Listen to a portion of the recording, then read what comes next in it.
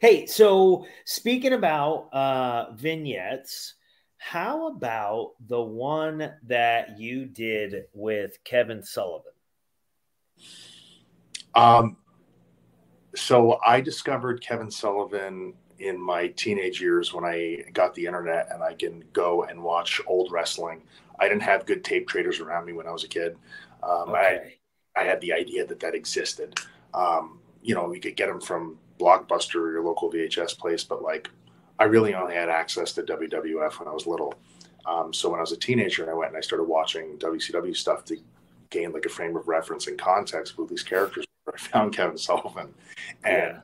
I was just like, he reminds me of like a Charles Manson. Like he reminded me of all the crazy Mm, stories in the newspapers that came out and were on the news when I was a kid about the whole satanic panic and like yeah. all of that stuff.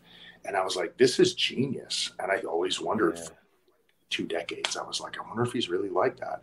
Eventually, I met him at conventions and I began to talk to him and I said, hey, listen, not in like a strange, morbid, fucked up way, but like I've always like really liked your stuff, and I've always had an interest in like watching case studies on serial killers and stuff like that. And I was just curious, were you the same way? And he had basically just expressed to me where his influences came from, why he thought it should go in that direction. And he too, like a lot of us, was like, "Hey, I'm undersized, I can work, but I need to bring Yeah. something really unique to the show in order to be in it. That's the way this works. Give the crowd something that they can't see anywhere else." And that Yeah. was how he explained it to me. So I called Kevin last year because I've wanted to do it for years. I've got a book like this thick of stuff no one's ever seen. This was in there, and I just ran it by him. Is this stupid? And he's like, "I'm so flattered you called me. Let's do it." And we got Oh, together, and that's great. yeah, I drove out to him and I ran it by him like, make this yours. I don't want to tell you what to say. Here's just the general framework. You know your character. And the idea was like Kevin Sullivan being who he has been in his career, the irony of him becoming a priest and completely getting away from the opposite end of where he's at. And he has this estranged son who he has a Yeah. terrible relationship with. And now Scarlett is actually more like Kevin Sullivan than Kevin Sullivan is Kevin Sullivan. And he was like, his Whoa. character was bad to women, and now a woman comes in and Yeah. removes his son from him. And we just talked about it forever. And I just thought, you know what? I don't give a shit if the whole world doesn't see this and it doesn't blow up to be famous. This will be fun to create, and that's where I'm Yeah. always. Yeah. Well, that speaks to just that creative outlet that I think most of us in this business, that's the itch we're trying to scratch, you know?